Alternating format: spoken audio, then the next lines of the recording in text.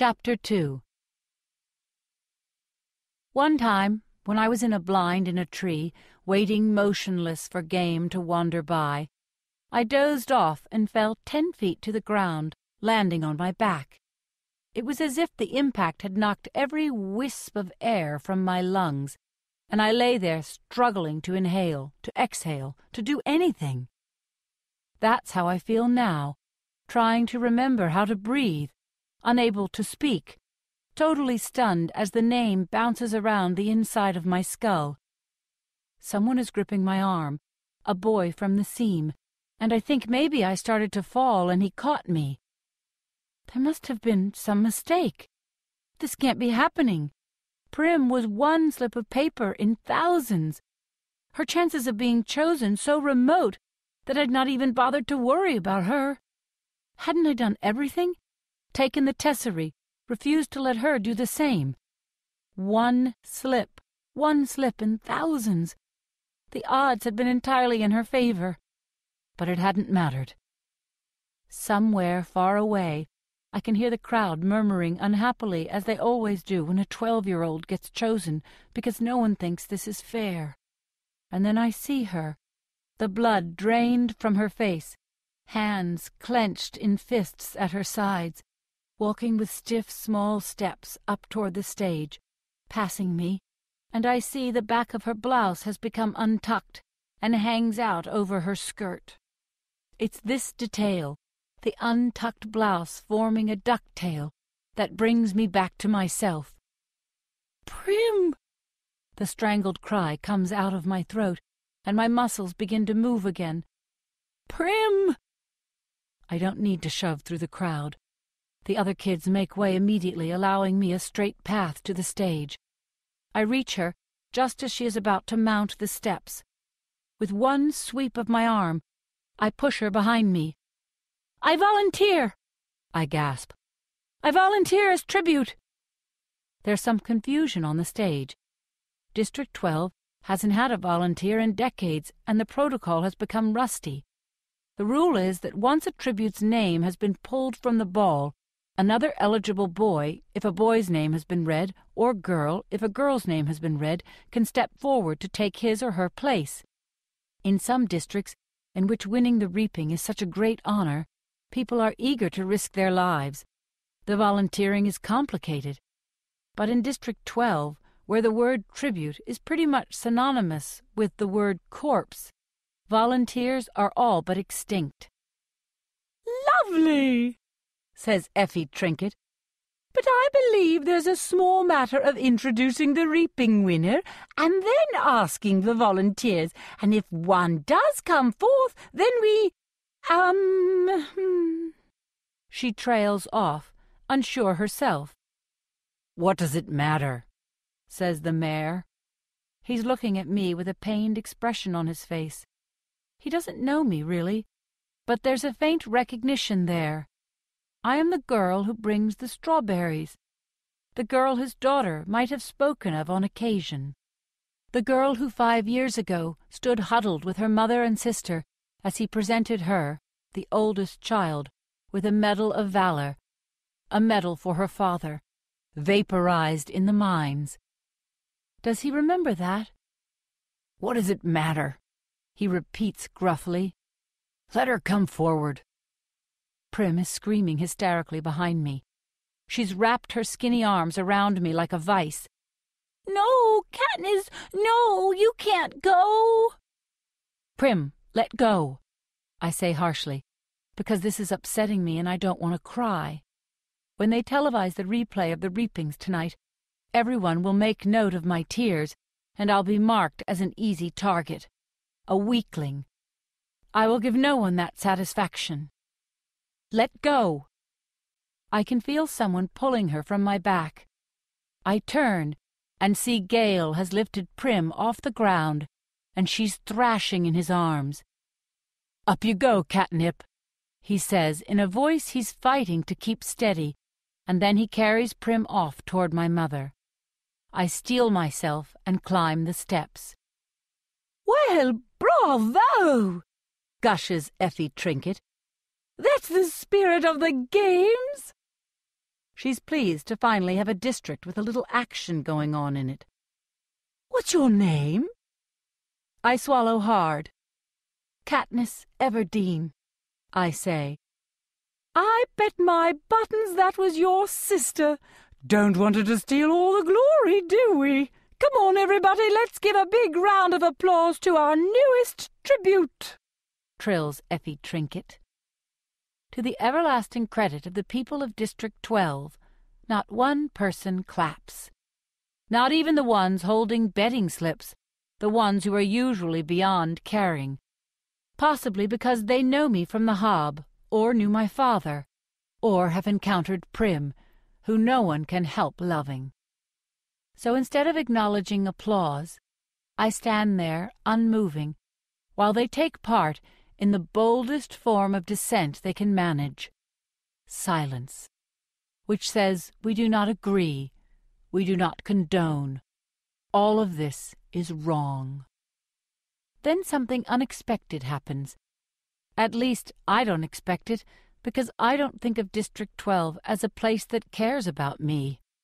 But a shift has occurred since I stepped up to take Prim's place, and now it seems I have become someone precious. At first one, then another, then almost every member of the crowd touches the 3 middle fingers of their left hand to their lips and holds it out to me. It is an old and rarely used gesture of our district, occasionally seen at funerals. It means thanks, it means admiration, it means goodbye to someone you love. Now I am truly in danger of crying, but fortunately Haymitch chooses this time to come staggering across the stage to congratulate me. "Look at her! Look at this one!" he hollers, throwing an arm around my shoulders. He's surprisingly strong for such a wreck. "I like her!"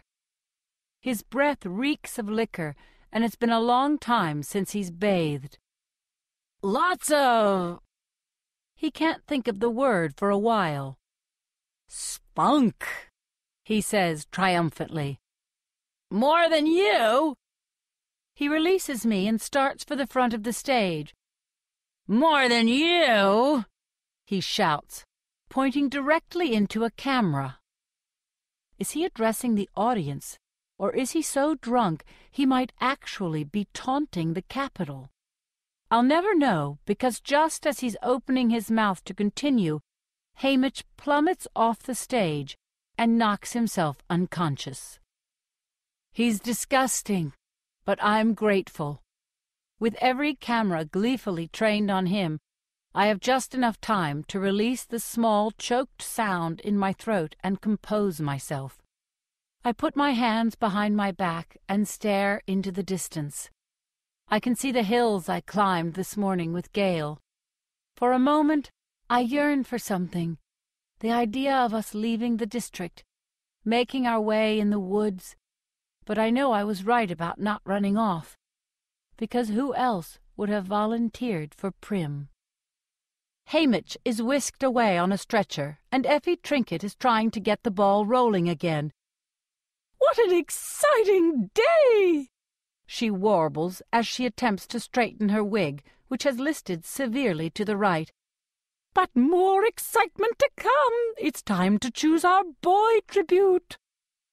Clearly hoping to contain her tenuous hair situation, she plants one hand on her head as she crosses to the ball that contains the boys' names and grabs the first slip she encounters. She zips back to the podium, and I don't even have time to wish for Gale's safety when she's reading the name. Peter Mellark! Peter Mellark? Oh no, I think. Not him. Because I recognize this name, although I have never spoken directly to its owner, Peter Mellark. No, the odds are not in my favor today. I watch him as he makes his way toward the stage.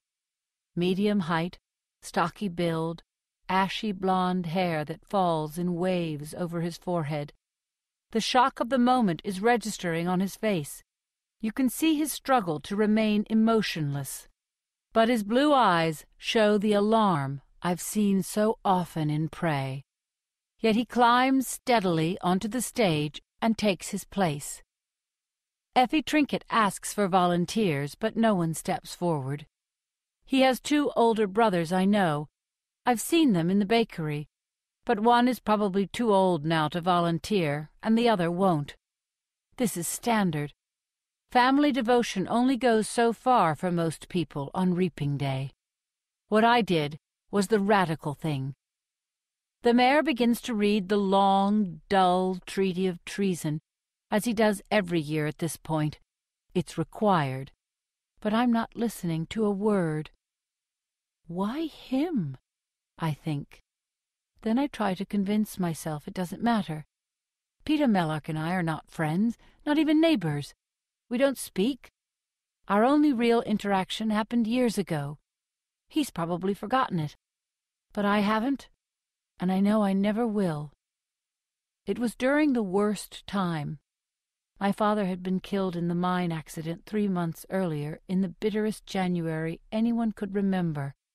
The numbness of his loss had passed, and the pain would hit me out of nowhere, doubling me over, racking my body with sobs. "Where are you?" I would cry out in my mind. "Where have you gone?" Of course, there was never any answer. The district had given us a small amount of money as compensation for his death, enough to cover 1 month of grieving, at which time my mother would be expected to get a job. Only she didn't. She didn't do anything but sit propped up in a chair, or more often, huddled under the blankets on her bed, eyes fixed on some point in the distance. Once in a while she'd stir, get up as if moved by some urgent purpose, only to then collapse back into stillness. No amount of pleading from Prim seemed to affect her. I was terrified. I suppose now that my mother was locked in some dark world of sadness, but at the time all I knew was that I had lost not only a father, but a mother as well. At 11 years old, with Prim just 7, I took over as head of the family. There was no choice. I bought our food at the market and cooked it as best I could, and tried to keep Prim and myself looking presentable. Because if it had become known that my mother could no longer care for us, the district would have taken us away from her and placed us in the community home. I'd grown up seeing those home kids at school, the sadness, the marks of angry hands on their faces, the hopelessness that curled their shoulders forward. I could never let that happen to Prim. Sweet, tiny Prim, who cried when I cried before she even knew the reason, who brushed and plaited my mother's hair before we left for school, who still polished my father's shaving mirror each night because he'd hated the layer of coal dust that settled on everything in the seam. The community home would crush her like a bug, so I kept our predicament a secret. But the money ran out, and we were slowly starving to death. There's no other way to put it. I kept telling myself if I could only hold out until May, just May 8th, I would turn 12 and be able to sign up for the Tesserae and get that precious grain and oil to feed us. Only there were still several weeks to go. We could well be dead by then. Starvation's not an uncommon fate in District 12. Who hasn't seen the victims? Older people who can't work, children with a family with too many to feed, those injured in the mines, straggling through the streets, and one day you come upon them sitting motionless against a wall or lying in the meadow. You hear the wails from a house, and the peacekeepers are called in to retrieve the body. Starvation is never the cause of death officially. It's always the flu or exposure or pneumonia. But that fools no one. On the afternoon of my encounter with Peter Mellark, the rain was falling in relentless icy sheets. I had been in town, trying to trade some threadbare old baby clothes of Prim's in the public market, but there were no takers. Although I had been to the Hob on several occasions with my father, I was too frightened to venture into that rough, gritty place alone. The rain had soaked through my father's hunting jacket, leaving me chilled to the bone. For 3 days we'd had nothing but boiled water, with some old dried mint leaves I'd found in the back of a cupboard. By the time the market closed, I was shaking so hard I dropped my bundle of baby clothes in a mud puddle. I didn't pick it up, for fear I would keel over and be unable to regain my feet. Besides, no one wanted those clothes.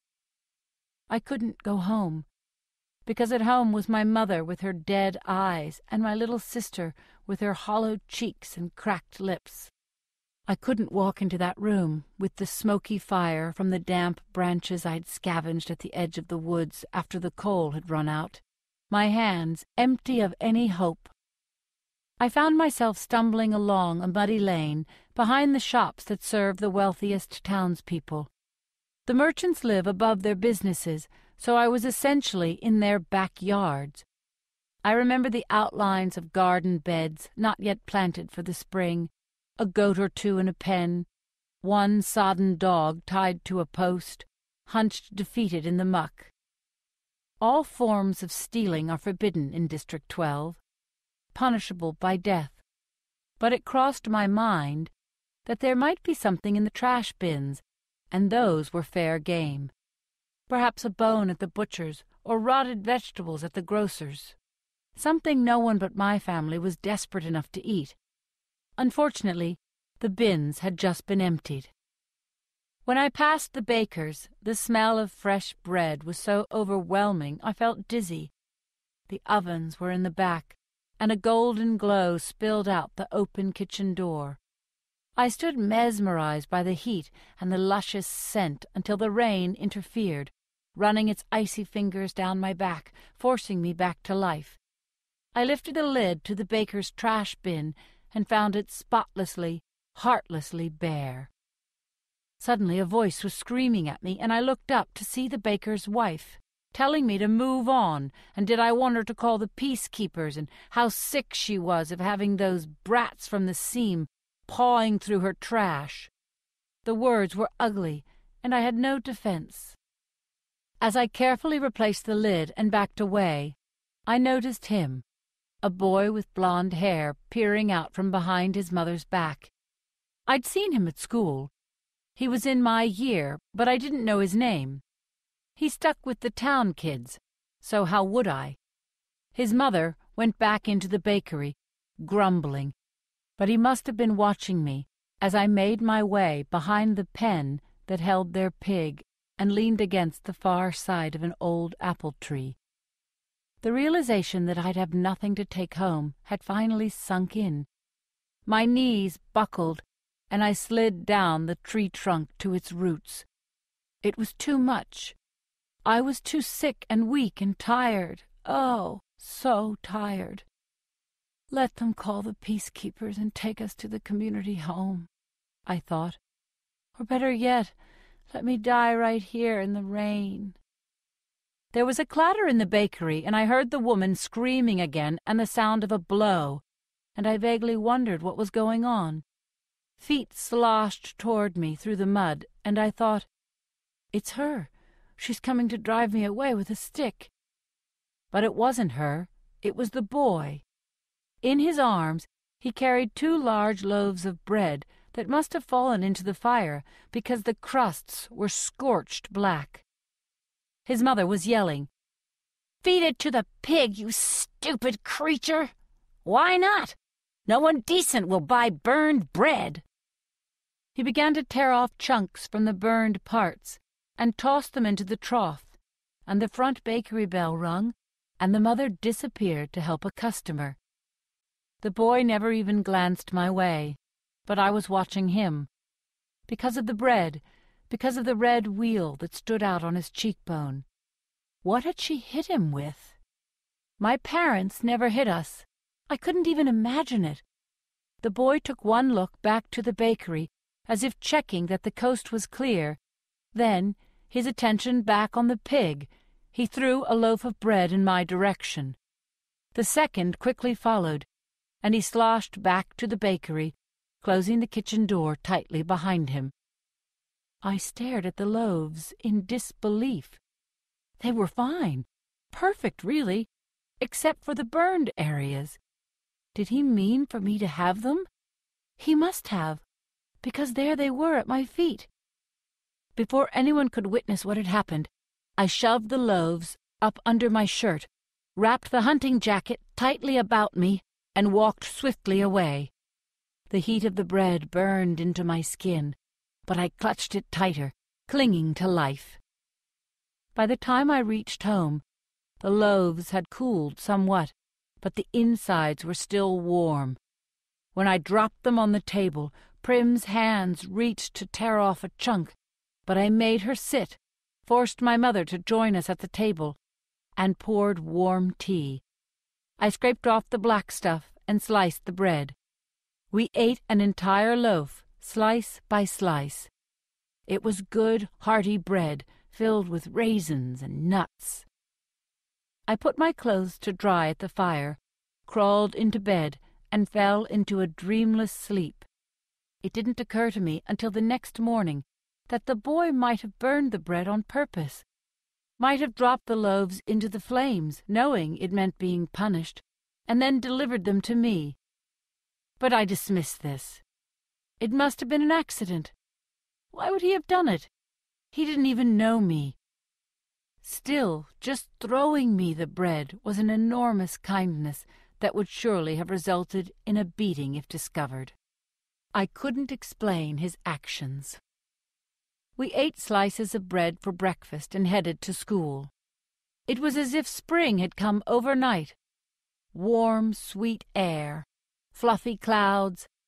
At school, I passed the boy in the hall. His cheek had swelled up and his eye had blackened.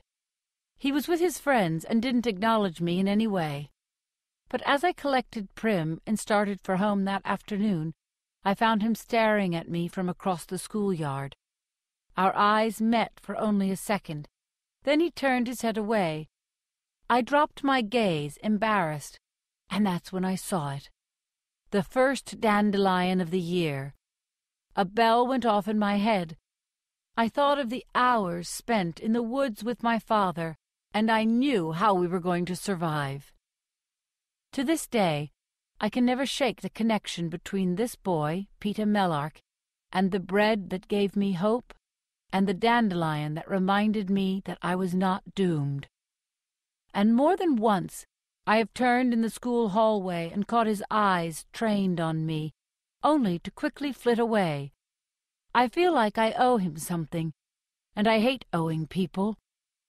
Maybe if I had thanked him at some point, I'd be feeling less conflicted now. I thought about it a couple of times, but the opportunity never seemed to present itself. And now it never will, because we're going to be thrown into an arena to fight to the death. Exactly how am I supposed to work in a thank you in there? Somehow it won't seem sincere if I'm trying to slit his throat. The mayor finishes the dreary treaty of treason and motions for Peter and me to shake hands. His are as solid and warm as those loaves of bread. Peter looks me right in the eye and gives my hand what I think is meant to be a reassuring squeeze. Maybe it's just a nervous spasm. We turn back to face the crowd as the anthem of Panem plays. Oh well, I think. There will be 24 of us. Odds are someone else will kill him before I do.